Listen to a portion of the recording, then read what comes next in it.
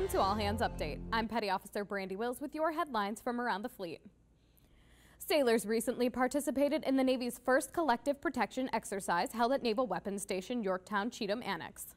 The medical training exercise lasted 72 hours and offered expeditionary hospital personnel the opportunity to conduct a full range of possible scenarios they may encounter while forward deployed. A recent change to the Navy's traffic safety instruction requires commands to set up mentorship programs for motorcycle riders. Small commands with few riders are permitted to team up with other commands to maximize mentorship opportunities. You can read more about these stories at Navy.mil. From All Hands Update, thanks for watching.